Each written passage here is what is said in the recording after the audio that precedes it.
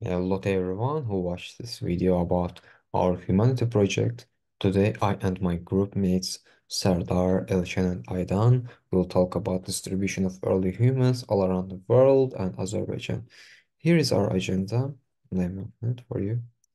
First, we talk about humans and their creation, then their living requirements, movement of people to build settlements, movement to Caucasus and Azerbaijan, their lifestyle, and discovery of early settlements in Azerbaijan. So now I give speech to Sardar. He will talk about the creation of humanism and their living requirement. We all hear you, Sardar. Thank you, Jalal. So, first of all, we should start with the fact that when we say humans, we consider Homo genus, not the Homo sapiens, which is modern humans. That's why it's shortened and used humans more. But under the Homo genus, we have several species: Homo sapiens, Homo habilis, Homo erectus, Homo neanderthalis, uh, and so on. However, only Homo sapiens has survived because the previous ones couldn't survive because they did not fulfill the living requirements that were mandatory to continue um, continuous surviving. The last human species before Homo sapiens was Neanderthalensis, which went extinct 40,000 years ago because of the survival of the fittest rule of nature. As you see in this picture, here we have Australopithecus, which is not Homo, it's not human, it's another type of, which we can say monkey, but it's not monkey really. The rest are the other types of Homo, for example, Homo sapiens, we see Homo erectus, Homo neanderthalensis, and stuff. And the last one is Homo sapiens, which is capable of thinking, uh, unlike the other Homo species. We mentioned the living requirements of humans, not only humans, but also like considering all the animals, all the living things should have living requirements in order to survive and continue living in future. For human, there are a lot of living requirements that were mandatory to be fulfilled in order to continue the continue surviving. So we're gonna switch to the next slide. Okay, the living requirements. First of all, access to drinking water. As you may know, humans can survive up to 3 or 4 days without drinking water. So it makes water our first priority. Being able to hunt down wild animals.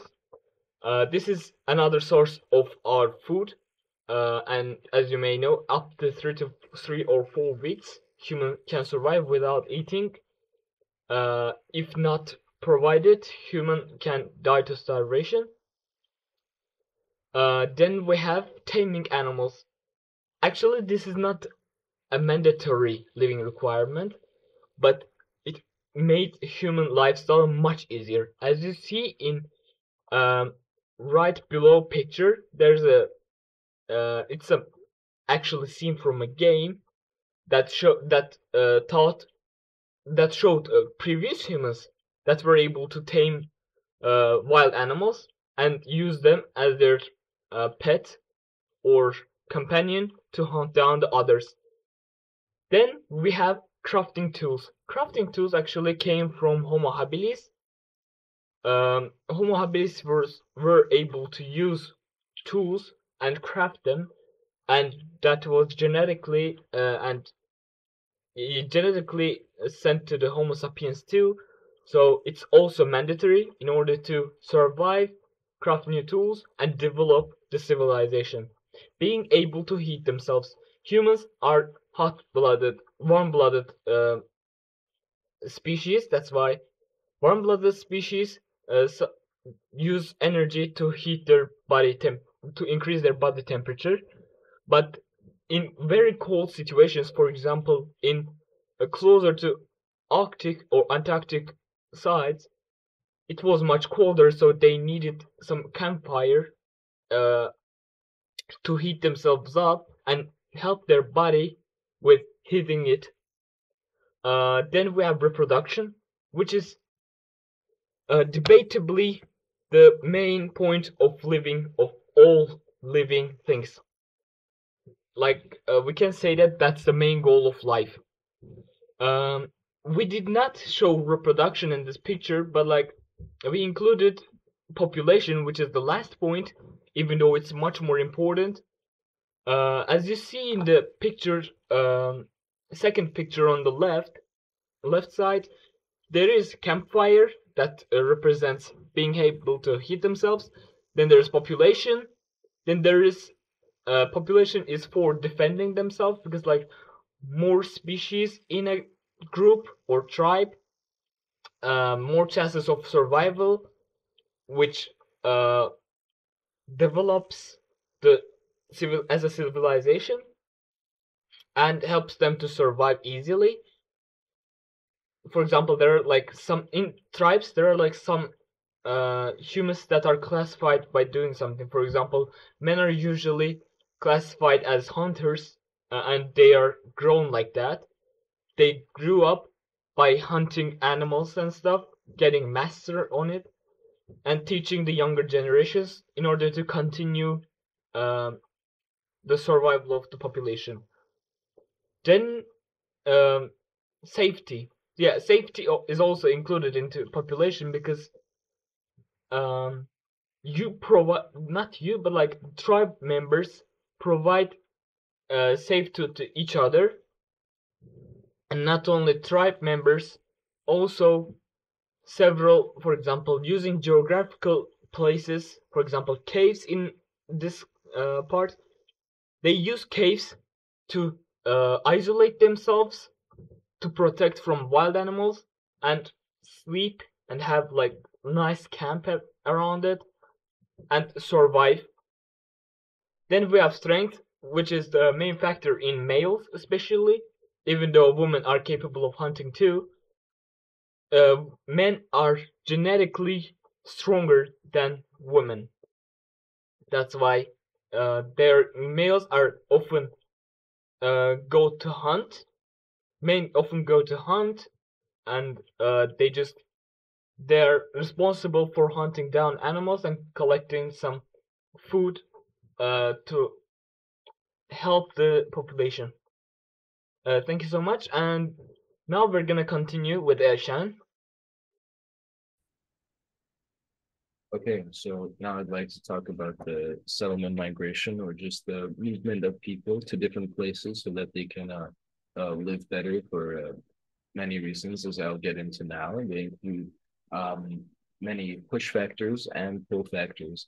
And push factors include stuff like environmental factors, which is just like natural disasters and stuff like earthquakes and disastrous weather, which can lead to stuff like flooding or just the ruining of like farming soil and stuff like that, which in turn also affects stuff like the second point, which is famine, which is one of the biggest reasons for migration in the ancient times, is when people were running out of sources for food. Either they had they couldn't grow crops, or they couldn't hunt any prey, or they couldn't or just couldn't get food. So they would look for new places where maybe there would be a different like water source where they could fish instead of farming. Um, and then another one is warfare and tribal conflict, which I mean, war is like conflict between people is as old as people themselves. So it was happening now, and it's happened way back in ancient times, and it's always a thing. Nowadays, we call them refugees, people who run away from their country or area because of war, just to seek a safer place to live so that they don't risk dying every single day just because of other people. And then we have general pull factors like security in places where there isn't war and it's actually safe to live for the most part. Um, yeah, better lands, generally just meaning better crop quality, like crop, I mean the soil, the richness and fertility, allowing them to um, avoid starvation by crop failure. So that's a big factor. And then there's advancement and technology, which technology not necessarily in the sense of like electronics like we understand today, but stuff like advancements in agriculture and irrigation, which is like when they dig canals for water to flow and for their plants to grow better. And also developments in stuff like I said, farming and ranching and cattle raising, cattle breeding, stuff like that. It's very attractive for people, so they would move to places with more advanced just living. Now I'd like to talk about a example, which is here in Mesopotamia, back in ancient times. Push factors for people leaving Mesopotamia during those times included definitely warfare because of places like Assyria and Babylon were always warring against each other, and at some times it was very dangerous to live. So many people understandably sought to escape this land and find a safer place. And there's stuff like droughts and floods was definitely huge because of the location between the Euphrates and the Tigris rivers, which were very definitely very helpful for the people and were the source of most of their resources. But they were still very dangerous as the water level was always fluctuating and they were floods all the time, and it would just ruin their crops and stuff like that, and the recovery could be very difficult. But then again, pull factors for Mesopotamia still include its very rich and good farming soil. It was even so great that they called it the Fertile Crescent, the area, because it was so great for farming. And then trade and civilization, because Mesopotamia and places like Babylon were among the first places in the world to really start urbanizing and to have a huge amount of trade and commerce and stuff like cultural exchange, which attracted many migrants who wanted to benefit from that urban economic lifestyle. So, yeah, that concludes that part. Now, moving on. Thank you, Sardar, for giving me a speech. As he said, I will talk about the world that we created in Minecraft. So let's begin. As he said, they used to try to find caves which was located in flood areas, so that easily they can find animals like this cow or other animals like sheep or etc. And also the cave which was located near the water source so that they can easily access to water because didn't used to have a transportations either that they can easily take this water and I don't know drink or etc. So they used to try to find the cave which was located near to water source and which is located in flood places. And in their case, there were not that much things to talk about. Only they used to have one fire, which was protected by two or maximum three people, and because they didn't want to let this fire to I don't know down, so that they used to protect it. And some kind of religious, such as Zoroastrianism, came from this situation. They didn't used to want to let this fire down, so that they used to protect this fire. So anyway, also uh, in their caves, there were such kind of some tools they used to use and etc. They didn't used to have many accessibility because it was early human what you're expecting. Anyway, but I now give my speech to Elshan. He will continue our project and he will talk about other things. Thank you for listening. Thank you, Elshan, for giving me speech. Now, as I said, I will talk about the movement to Caucasus and Azerbaijan's. Uh, Early humans likely immigrated into Caucasus region, including Azerbaijan, for a variety of reasons. And one of the main factors was availability of resources. The Caucasus offered a diverse range of inhabitants, including forests, grasslands, and rivers, which was provided abundant food resources such as game animals, fish, and edible plants. Additionally, the Caucasus region served as a natural corridor connecting different parts of Eurasia.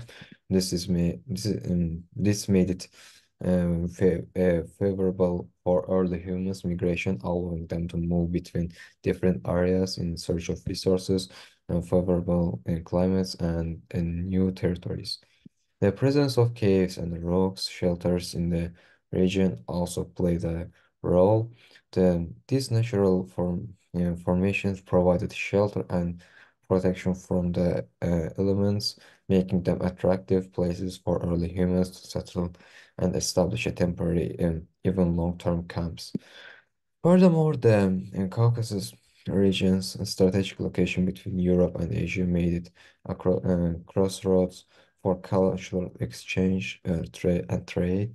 This is likely to attract the different groups of early humans who brought with them their unique own skills, technologies, and ideas, contributing to their cultural diversity of region. Overall, the availability of resources and geographical location and the presence of natural shelters all played a part in driving early humans to Caucasus region, including Azerbaijan. And it's fascinating to think about how these factors influenced the movement and settlements of our agency. Now, my dear group mate will talk about another part of this project, which is about ne bileyim neden işte Bugün kesersen Sardar. Sözümden bilmez Ayça'da. Gaziev lifestyle. Yok edit edebilirsen sen diyeyim burada şey. Yani. Şimdi chatte şu şey ses artık yani. Moment kafasına soruyor. Your lifestyle.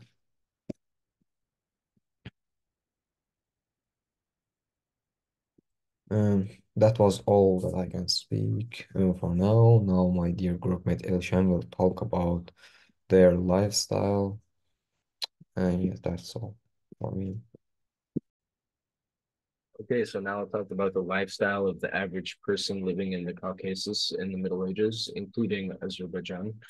Um, the society was generally the feudal society, and which means that there was basically the nobility, the artisans, and the clergy, and the peasants who worked for lords and generally could not move up without like great difficulty. So most people lived as peasants.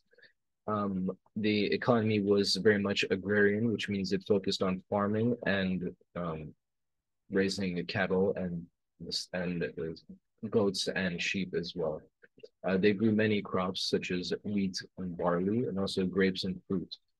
Um, More interestingly, there was many cultural achievements, like our great poets like Nizami Ganjavi and people like Kagani Shirvani, who were great poets who wrote a lot of poetry back then, and there were also many architectural marvels created during this time, like our Maiden Tower and the Palace of Shirvanshahs in Shamakh. So yes, it was a very great time for culture, and yeah, that's that.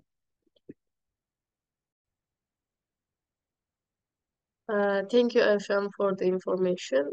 So we listened to migration and lifestyle of people in Caucasus, including Azerbaijan. Now I'm gonna tell that how people discovered that there was living of early humans in Azerbaijan. As we already know, the science of archaeology studies the distance past humanity through the remains of material culture. So one of the most significant archaeological sites in Azerbaijan is Azov Cave. Uh, this Azov Cave was discovered by the Paleolithic Archaeological Expedition of Azerbaijan National Academy of Sciences under the leadership of Mehmet Ali Zeynep in 1960. And it is considered to be site of one of the most ancient location of proto-human presence in Eurasia.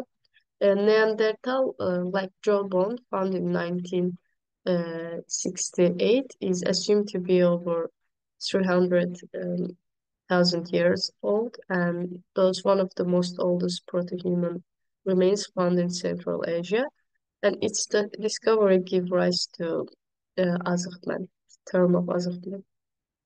Now on the next slide is uh, now on the next slide it is another evidence for Azerbaijan that people used to live in this area. This is Gobstan rock art. The Gobstan rock drawings were found in the 1930s. At that time, there was activity in nearby stone factory, and the area was piled high with enormous stone blocks. As the area cleared, the images become more noticeable. So the Gobstan art discovered. So in the first picture, there is described dancing yallı, which is Azerbaijan national dancing, and the second picture is about animal. And images of animal on Gobstan rocks vary depending on the periods because of the change in the hunting targets. Moreover, this Gobstan rock art culture landscape represents the history of humanity from Upper Paleolithic era to the Middle Ages in Eurasia. It is situated at the southeast end of the Greater Caucasus region in Azerbaijan, and it is located at approximately 64 kilometers southwest from center of Baku. So, from all of these evidences, you can understand that early humans used to live in Azerbaijan from the first ages, and our and with our archaeological expeditions, people discovered uh, these areas. So that was it. And these are the references that we used. And if you want to have more information about this topic, you can visit these links. Thank you for your attention.